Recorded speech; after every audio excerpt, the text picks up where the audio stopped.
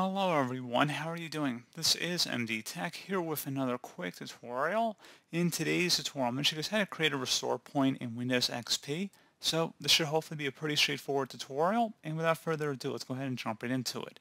So all you have to do is open up the Start menu, and you want to select where it says All Programs, and then select Accessories, and then on the right side, go down and select System Tools, and then select System Restore. So at this point where it says create a restore point, if you want to go ahead and create one, select that option and then select next. Now you can name this restore point whatever you want. Normally the date that you're making the restore point might be a good suggestion here, or before you do or install an application. You can just insert that here. And you're going to select create. And you can see the new restore point date and time here, and select close. It has been created.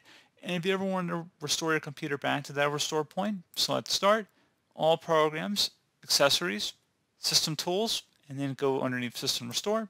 Select the option where it says Restore my computer to an earlier time, select Next, and then you can select the restore point that was created from the list here.